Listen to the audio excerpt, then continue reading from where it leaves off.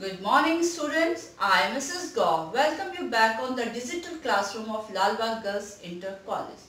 I hope you all are good. I know it's a tough time but we will overcome from it. It is very important that we don't lose our patience and make the best use of this time. It is rightly said by Swami Vivekananda, जितना कठिन संघर्ष होगा जीत उतनी ही शानदार होगी. Well students, you must have seen all the videos of Olympic Games. Now this is the time to assess that what you have learned from these videos. If you haven't seen them till now, go through the videos so that you are able to attempt all the questions without any difficulty.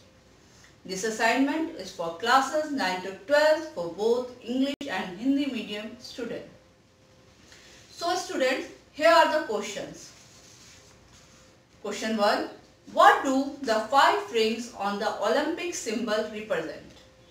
Next, write the color of the Olympic rings.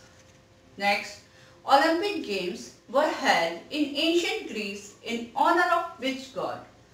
Write the years when the Olympic Games were not held due to World War I and II. Next is, which team leads the procession of athletes at the opening ceremony of the Olympic Games?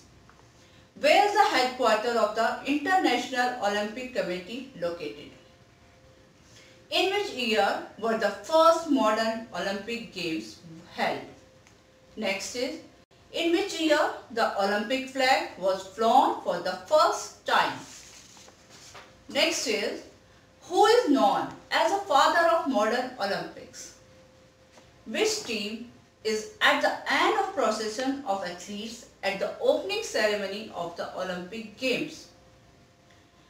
Who was the first president of IOC? And last one is, who composed the Olympic anthem? So students, these are the 12 questions